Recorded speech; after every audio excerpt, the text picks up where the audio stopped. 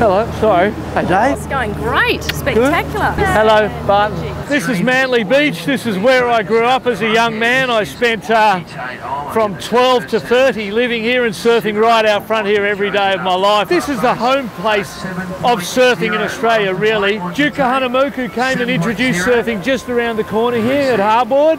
And the world surfing titles, the very first ones in 1964 that were won by Midget Hurley, were held right here too. Larry Blair and Wayne Lynch had this historical final right here at North Stain, and so to bring world-class surfing back to Sydney, that's what I think is the most important part, so that young kids of the northern beaches of the Sydney area can come down, see the best surfers and skateboarders in the world, be inspired to go on and bring world titles back to Sydney. Men's, QS and juniors last year, won them both. Matty Banting heading out in the next heat. I think Bob Hurley would have some mates.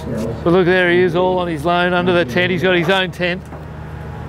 He's the one we've all got to thank for this event. This is the competitors area right here. We've got change rooms and treatment rooms in there with doctors, medics, physio, chiro, that sort of thing. The feedback I get is that they don't normally get this type of treatment at an event. You know what I mean? They come to the Australian Open of Surfing and they get treated like stars. There's Kai Hing. Good luck out there, mate. Have fun. Hey, ready to boost? Yeah, have fun. It was massive. How's the hang time? What's your name?